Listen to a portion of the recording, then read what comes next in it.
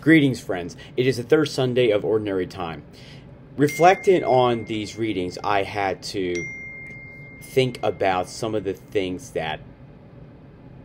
how we can approach this.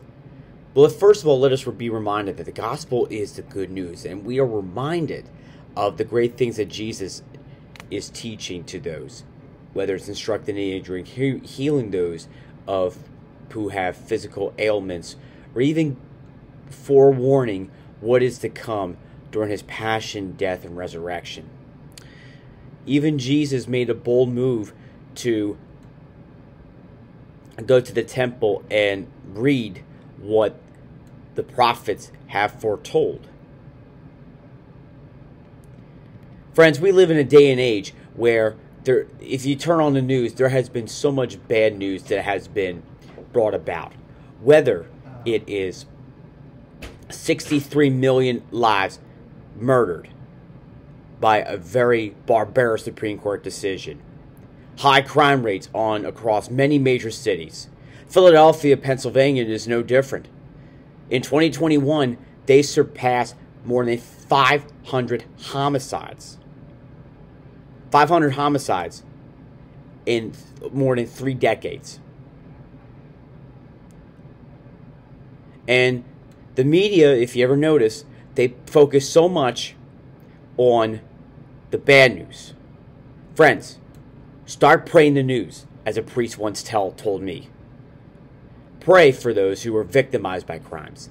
Pray for those who are considering to terminate the life that is in their womb. Pray for those who don't have a roof over their heads. You know, it's amazing that we go from, around Christmas time, we hear from the 2nd chapter of Luke. Do not be afraid, for behold, I proclaim good news of great joy that will be for all the people. It is no different today. It is no different at all.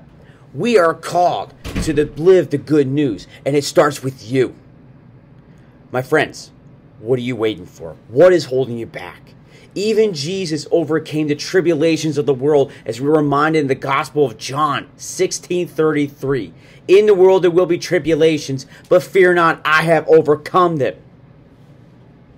You too can overcome the tribulations of the world. And how are you going to do it?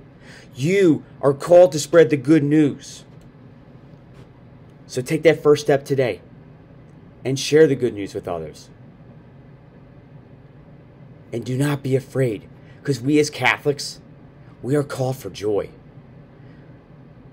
And we are called to pray for one another and to invite others to seek God's mercy and healing.